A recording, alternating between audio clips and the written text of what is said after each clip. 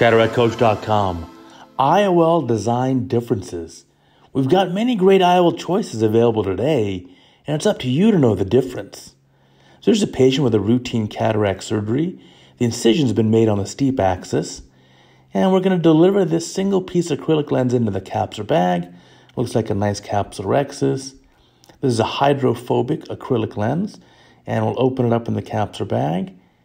And you'll look at this lens and say, hey, that looks beautiful. I can tell what the design is. So this is a Technis ZC Boo lens or ZCB00, and it's a high quality lens here.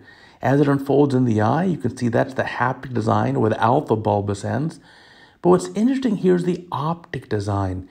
So while the overall edge to edge of the optic diameter is 6 millimeters, the focusing part of the optic is actually a bit less in this eye.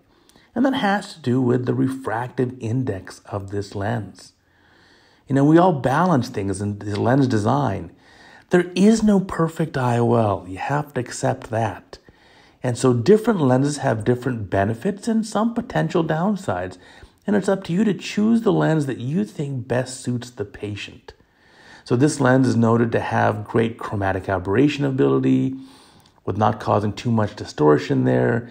It has a significant degree of negative spherical aberration in an attempt to bounce off the cornea.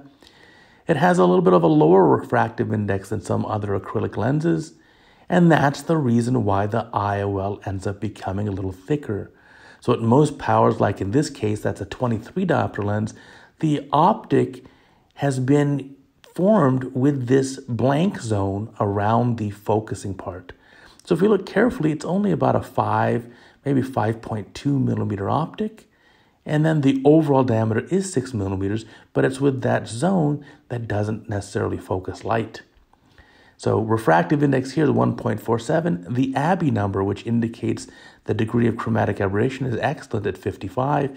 And this lens is also noted not to have any long-term glistenings. So it performs quite well in the eye. So again, about a 5 millimeter focusing zone at this dioptric power. That's okay for this patient because this patient's normal scotopic pupil size is about 4 millimeters. And now we've got another case. So here's a nice capsulorhexis. We're going to deliver the IOL in the capsular bag. Here comes the lens. It looks like a single piece acrylic lens also. Now look carefully. It's not quite the same design as the first lens. So this lens is the Alcon hydrophobic acrylic lens, the Acrosoft lens, and this is the SA60WF. So it does not have a yellow tint. It has the same clarity as the other lens we showed you. But look carefully, the haptic has a little bulbous tip there, and the overall optic diameter is 6 millimeters, and that's fully focusing. So the focusing ability is 6 millimeters edge to edge.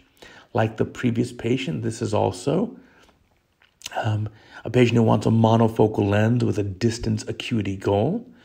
So removing viscoelastic here. Now this lens material has a little higher refractive index. It's also slightly tacky, meaning it wants to slightly stick to the posterior capsule, which can be a very good thing for centration of the lens or even dialing in the toric lens to an appropriate axis. And in fact, in the initial trials of both toric lenses, when they first came out, the first generation lenses, you notice that this had among the very best in terms of rotational stability. And part of that is due that the material is slightly tacky. So that lens is centered up very nicely. You can see good capsulorhexis overlap on top of it. Now this lens has been associated with some sort of glistening. And there's a debate on the glistening, whether or not it has an effect on the visual outcome for the patients. And studies have gone either way. This patient has a very large pupil. And so as a result, we want the biggest optic that's focusing all the way out to the edge. That's an important thing in this situation. So we see this lens has a refractive index of 1.55, a little bit higher. ABI number is 37, so pretty good, but not quite as high as the previous lens that we showed you. And they're centered up in the eye. And again, that's a beautiful centration with rhexis. Now it's 6 millimeter optic and the whole 6 millimeters is focusing. So for this patient who has a larger nighttime pupil size, this lens is probably going to be a better outcome. So if you compare the two IOLs side by side, they look very different. Although for most things, their outcomes give the same visual results.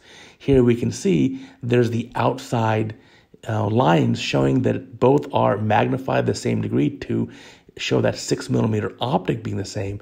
But you see on the left, that lens does have that non-focusing zone, which is about a 0.5mm all the way around. So a 5mm effective optic on the left, and on the right, a 6mm optic.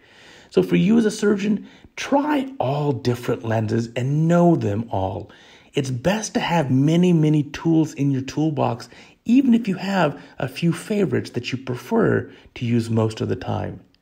So don't just believe everything the manufacturers tell you. Use them yourselves, do your own research, and give every lens an opportunity or a spot for your toolbox. And hey, check out cataractcoach.com, our free teaching website. 1,000 videos, so much more than you'll find here on YouTube, all organized. You can submit your video, sign up for a free daily email. You can search by categories or keywords. It is a tremendous knowledge base, and you would definitely benefit from it.